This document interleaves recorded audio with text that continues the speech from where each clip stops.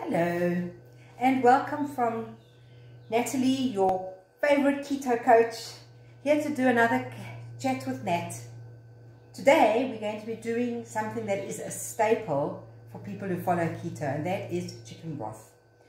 Chicken broth is a wonderful thing to have on hand when you deciding to maybe try intermittent fasting, or you just feel bloated and you just want a day of no crazy heavy foods just to let your stomach settle, which does sometimes happen. We do sometimes overindulge. We do sometimes feel we need to take things easy. Or you might be doing an intermittent fasting, and when I do that, that's what I have during the day then is chicken broth.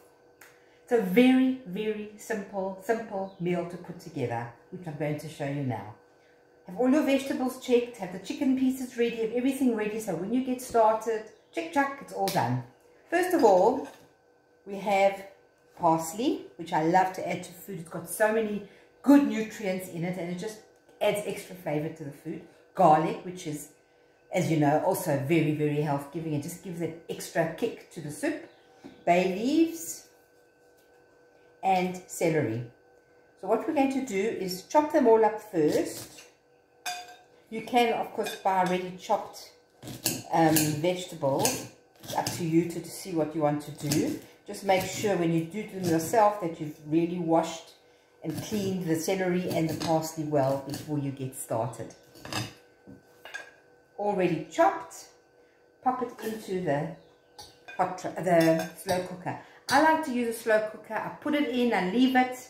Cooks by itself. I can go to work in the morning, come back in the evening, and it's all ready. Or you could do it the night before and have it the next day when you're ready to start doing your intermittent fasting.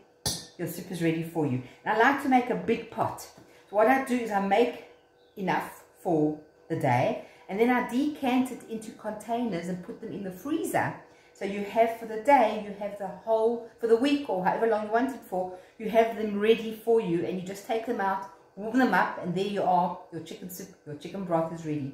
If you only want chicken broth, I get from my butchery, I get chicken carcasses. Add those to the pot. Make sure that they're well cleaned and look good. Pop them in.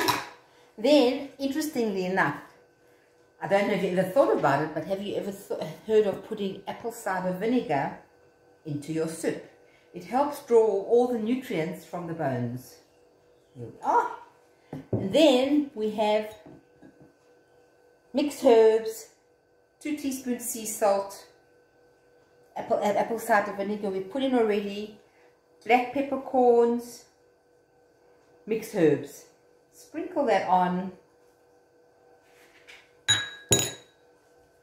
If you're not doing keto, if you're doing banting, low carb, whatever it is, not extremely strict, you can add onions, you can add carrots, you can basically add anything that you want to add the extra flavor to it.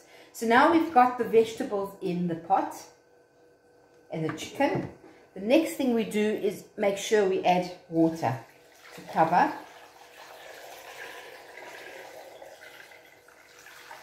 There we are. Put on the lid and ready to go. Put it on. I like to put it on auto, so that makes it go hot and then cooler, and it just keeps the chicken broth going the whole day, and it's amazing. If you prefer to use a whole chicken, do it with a whole chicken and include the skin. And when it's finished, take out the chicken pieces, keep the bones in the soup. I like to keep it on if I'm doing a few day intermittent fasting. I just keep adding water, and it keeps the nutrients going, and it keeps you full, and it's amazing. Then you put that extra chicken and the vegetables aside, and you can make a delicious meal thereafter. So once it's all done, here we have it. The bowl of chicken soup, chicken broth, ready to eat. So enjoy it.